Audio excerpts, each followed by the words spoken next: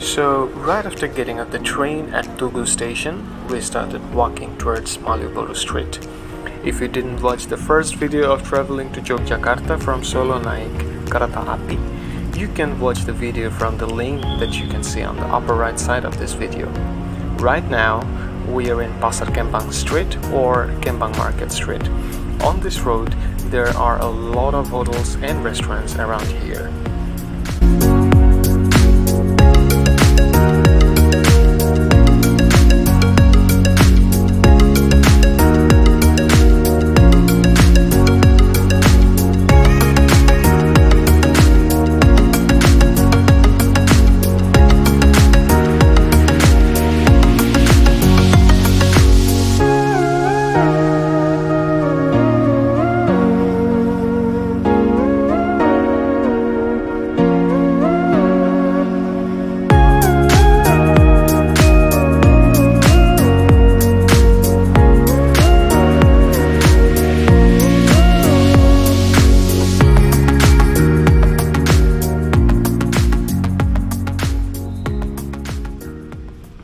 Now we are in the heart of Yogyakarta, which is known as the famous Malioboro Street. As soon as you step onto Malioboro Street, you are hit with a wave of energy. It's a lively mix of traditional markets, street food stalls, and local performers. The colors, the smells, it's all so immersive.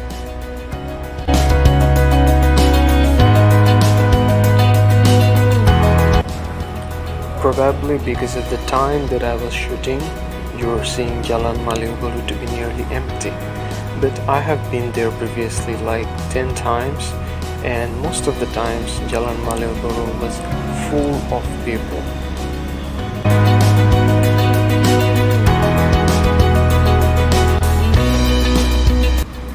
But anyway, if you are not from Yogyakarta, then you can see the full of the famous Malioboro Street from this video.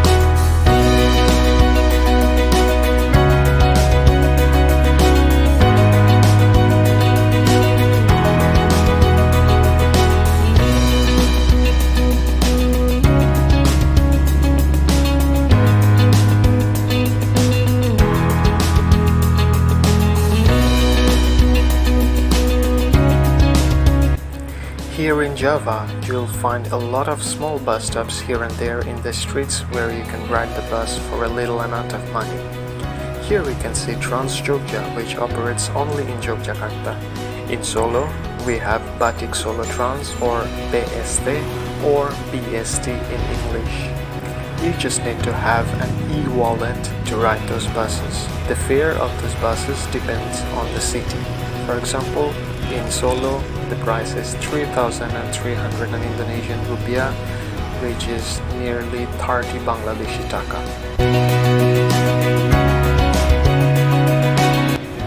In the next video, I will ride becak for the first time here in Indonesia.